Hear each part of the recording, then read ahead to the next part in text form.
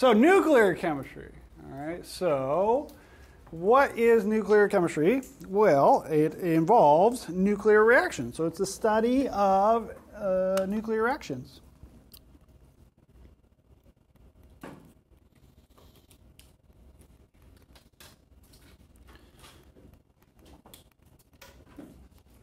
And their uses.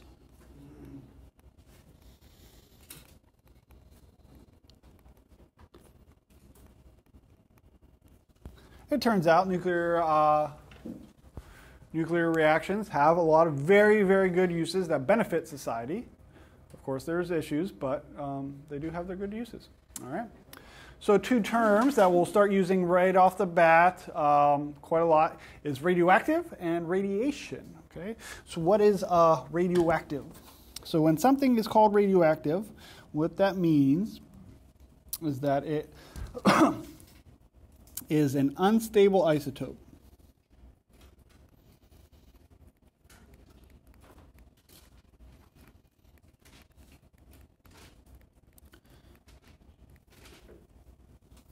So we know that something that is unstable will eventually do something to become stable, right? And what they do is they undergo nuclear reactions to become stable. An unstable isotope that will undergo a nuclear reaction.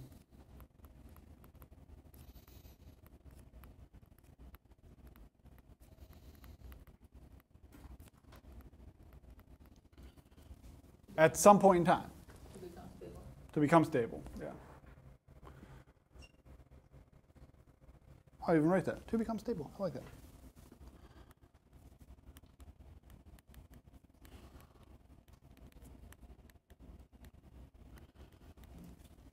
How long that takes is really dependent. It varies widely, and it's dependent on the actual isotope you're talking about. Some of them are really unstable and will undergo a nuclear reaction within milliseconds.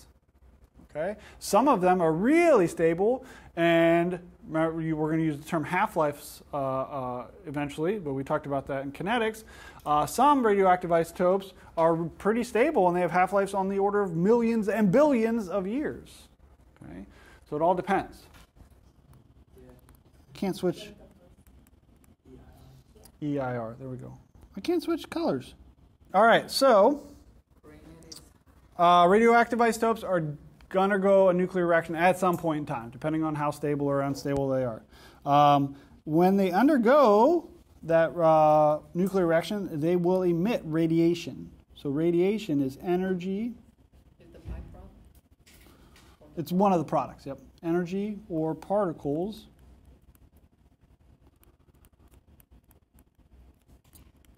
emitted from a nuclear reaction.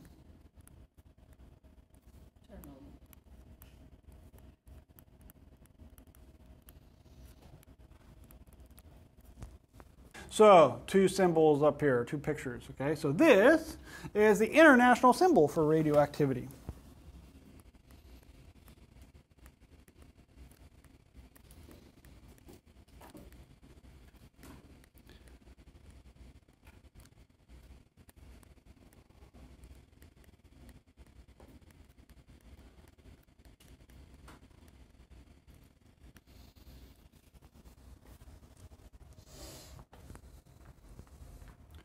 It was also required by law to be on every hard rock album in the 80s. Like you had to have that symbol on your album cover. Fact. Okay. This, what's that a picture of? It's a power plant from where? Simpsons, yes. It's the nuclear power plant from The Simpsons. That's where Homer worked. Homer Simpson worked at a nuclear power plant.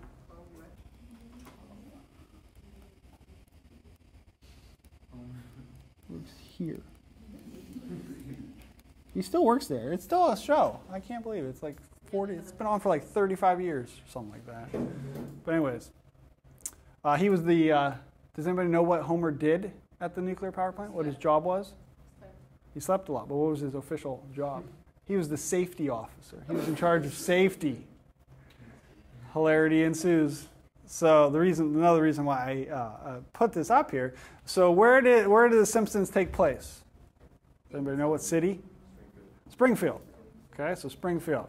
And so I think it was both their baseball and football teams, but does anybody know the mascot for their baseball team? The Springfield. Okay, but they were the Springfield Isotopes. They were the Springfield Isotopes. Yeah, so they had some chemistry in there. All right, so that is what we need to eventually start talking about, isotopes. Remembering what isotopes are and how to talk about them.